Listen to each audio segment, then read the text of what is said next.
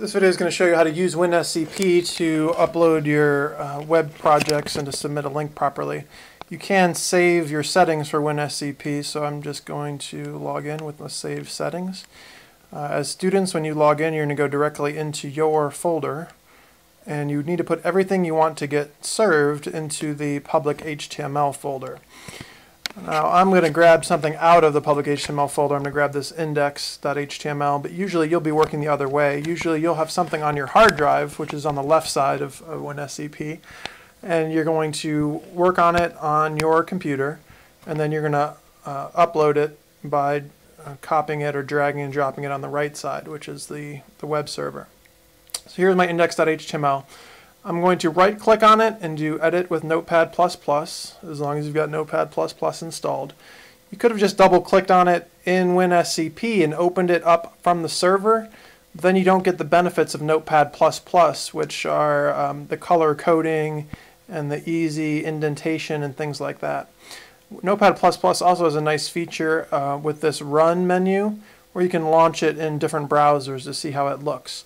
You can see in the address bar, this is opening up the version that's on my hard drive, on my C drive. And the image isn't showing because the image isn't in that same folder as the index.html file. So I'm going to copy the image over by dragging and dropping it. And now when I refresh that local version, the image shows up.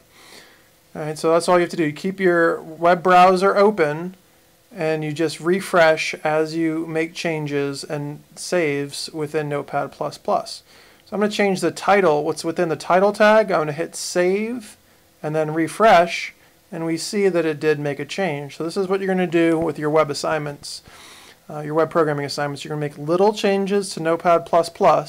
You're going to save the changes, and then you're going to refresh your browser to make sure it did what you wanted to do. Once you're done with your assignment, and you've added some good comments and everything, you can close Notepad++, find the file on your hard drive, and drag and drop it back up to the server.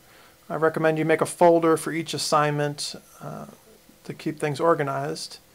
And then you need to make sure that you can actually get to that file on the real web server, not on your local hard drive like this one is.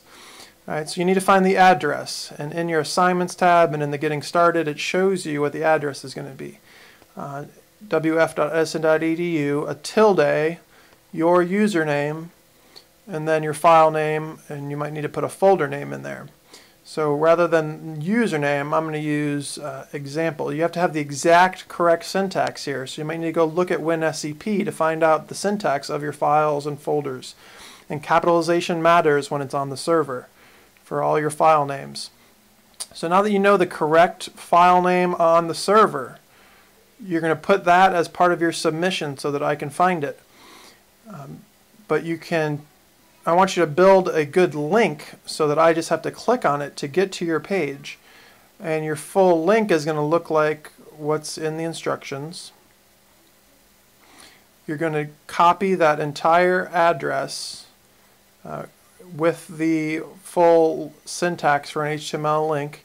You're going to paste it down there, and then you're going to replace the link part with the address from the web browser. You know this is a good address that works because we just tested it.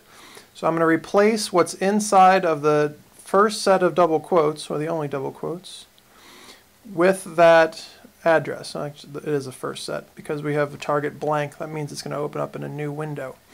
Now you can test the entire HTML that you built using that second link. This is the W3 Schools Try It Editor. This is a very useful thing that you can use when you're doing your assignments as well. We know that that link works properly, so now it's good to go. Make sure you check the box to use HTML when you submit it, and I will get it properly and everything will be